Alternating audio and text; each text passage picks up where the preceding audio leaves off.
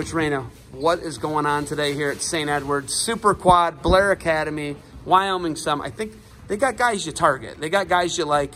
What are you looking for when we're recruiting at an event like this in Ohio? So for us, we're looking for kids that are the top student athletes, and they're fully dedicated to wrestling. They're all in commitment, super big work ethic, but at the same time they want to get the best education possible in the country. And we also like guys who who love to freestyle and wrestle in the Olympic styles. That's something that's really important to us. And then I think the the next piece is just really offensive, high-paced, high-scoring. We like that kind of style.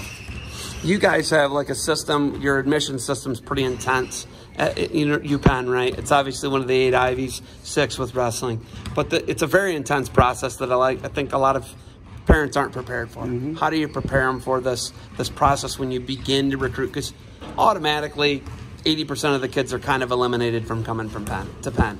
It's just how it is, right? It's great. It's the Ivy League. It's the Wharton School of Business, right? Like, you got the best product out there. How do you prepare parents for the recruiting process? I think as early as we can start talking to families, we talk about what classes they're taking. We definitely want to make sure they're taking honors and AP classes. If they're interested in a particular program, we want to make sure early on they know what the prerequisites are for those programs. And just emphasize the fact that, yeah, wrestling's important, and that'll be part of the factor, but, their work in a classroom on a day-in, day-out basis is incredibly important, right? And so also the SATs or the ACTs, the testing, when to take it, how often to take it, and getting an early start on that. The general rule is take it early and often. And I think that, kind of the early conversation, whether it's our place or anywhere else, that the parents and the coaches can have about positioning their kids to have the best chances, that's what we want to do. And it's all for 4 years of transcripts. I don't think a lot of kids, they think they can take the freshman and sophomore year off. Those are actually 2 of the more important years for them in these high school years, because if they get a D, they're not getting into Penn. Yeah. If that's on your transcript, it's going to be really hard to get in, right? Yeah. Yeah, starting in 9th grade is when it counts, and we'll when we begin collecting information on prospects, we'll look at the transcript from 9th grade on. And generally, we want to see them taking the hardest courses. Rigor is something you hear a lot about, and that's important. And we also want to see that increasing trend, that their grades are on the upswing. Any dips in their junior year or dip in their senior year, that's the opposite of what our admissions office wants to see. Not a lot of coaches do college wrestling for a long time and then take a break and then come back. You did that. Yeah. How has that been for you, being reacclimated? How many years back into it are you? Yeah, this is my 3rd season back.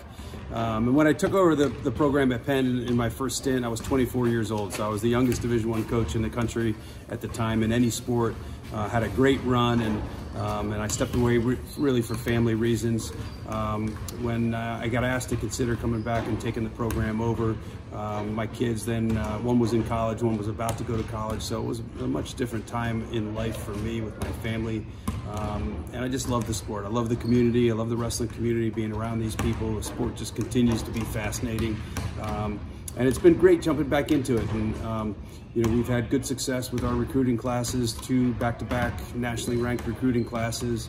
And we're really excited about our future. Our alumni are fully on board, our athletic administration fully on board.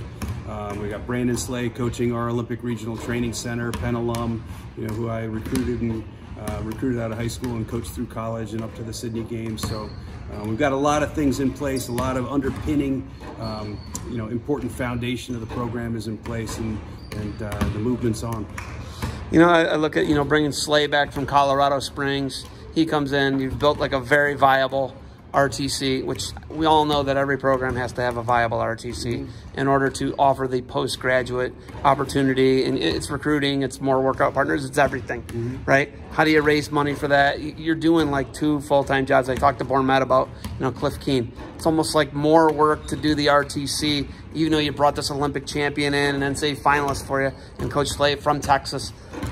How do you balance it with already keeping guys on degree progress and eligible and all these other things? How do you do it, man? Yeah. Well, it takes I think a larger group of people. Our board of directors for the Pennsylvania Regional Training Center, we've got 12 people on our board of directors, all very active, and I think that's very important. But it is a lot of work. And for us, though, we had Olympic level guys around Penn wrestling program really for a number of decades, going back to the Foxcatcher days with Dave Schultz and Brian Dolph and Trevor Lewis and Dan Shade, and then into the Dave Schultz Wrestling Club for 3 Olympiads, and guys coming through and participating. So we're very used to blending those styles and integrating the Olympic level guys with the college program. The RTC is just to me another iteration of what we had already been doing. But our alumni have been tremendously generous. We've got a big vision of what we're doing. We're super excited to have Joey McKenna on board with us. That was huge. A great representative of top student wrestlers, and to the finals of the Olympic trials in Dallas just back in December, and really on the hunt. And the guys in our RTC program that are wrapping up their careers likely at this Olympiad, and we're looking for the next group of guys to come in for the next quad. So it's just an ongoing process, but but it's one we love. Do you guys have a roster limit like a lot of teams do? Do you have a slot limit whenever getting admissions in? Is there any numbers that kind of like a number game for you guys? Do you have the slots and the numbers with the? Yeah, so every program at Penn has their constraints. No program gets everything they want. So but I think we're being treated very fairly in terms of who we can support at the admissions process. And Penn's a really hot school right now, not only regionally but nationally, even globally. So it's a really exciting time to be recruiting. Our rankings, continue to go up. Wall Street Journal had us fourth best university in the country, and in terms of schools that had Division I wrestling, only Harvard was ranked above us. So the ranking is high. The opportunity is high. The interest is tremendously strong. The brand of the University of Pennsylvania right now is tremendously strong. So I think we're in good position there. In our roster, we have 35 guys on the team, and some of these guys are truly blue chip national caliber, top shelf. Michael Kolioko ranked #1 in the country in his weight, and in the top 7 or 8 in the national rankings halfway through his freshman year.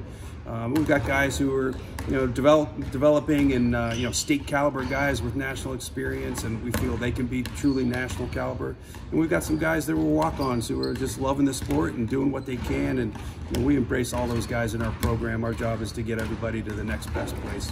I think Penn's been hot ever since Ben Franklin founded the place, in my opinion. Coach, all right, you got anything else for me? Just appreciate everybody's support, and I think it's an incredibly important time for wrestling.